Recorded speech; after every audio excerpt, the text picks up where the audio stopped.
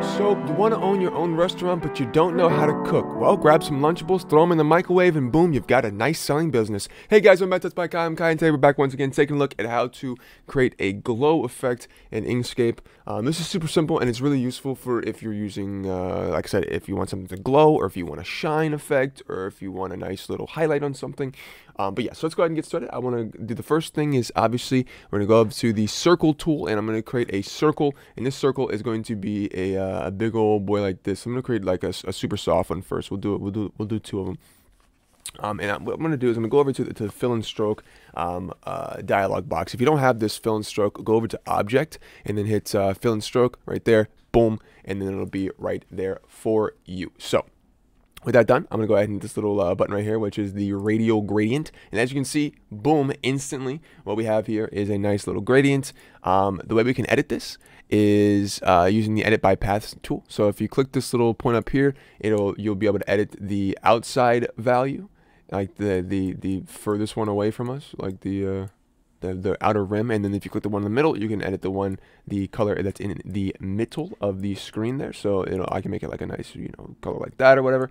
But for the sake of this, I'm obviously going to leave both of them on white so that they look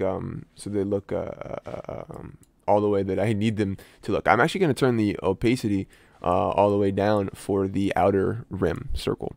So I'm just going to go ahead and grab this one as well. You can see so the outer two circle here, these are the same. You just turn the opacity down, and then it'll create a nice little glow effect like that, which is cool. I will turn the opacity down for the one in the center a little bit as well, just slightly, something like that. And then you can see here what we have is a nice nice little soft sphere, unlike something like this, where it's just super solid, let me just duplicate this and move it over.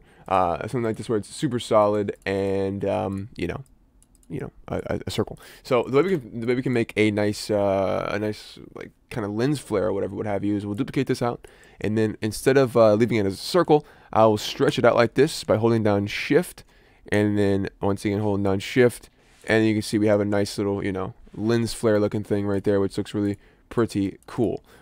So that's that. There you go. Nice, super little easy glow trick. Now, if I want to do one more thing here, is I'm gonna make a slightly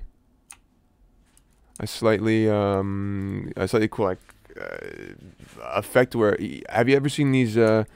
If I hold down Control here and hold down Control and click this little rotation arrow. So essentially you have two different ways of rotating something in Inkscape. If you look at this, you can see if I hit this little button here, this will scale it. But if I double click the object, what it'll do is, if I move it over here, if I click the object, you see it'll turn to a little rotation instead of the scale. So if I click it again, it'll go back to scale. If I click it again, it'll go back to rotation. So if I rotate this and hold down Control, you can see I can snap it to grids or whatever. So let's go ahead and do that now. So click it once, hit this little button right here, and then hold down Control to snap it to corners. And you can see now we have that nice little flare highlight looking thing, which is really nice. It looks like a shine effect, which is super cool stuff. And it's not super hard. It's not super rough, like if I were to do something like this and then have it like that, and then there you go. So it's nice and soft, like a shine should be. Hope you, ladies and gentlemen, enjoyed today's tutorial. Super simple one, but this will be super useful in a lot of different cases. So enjoy your little glow effect, enjoy your lens flare, enjoy all that stuff. I will see you, ladies and gentlemen, in the next one. But until then, bye.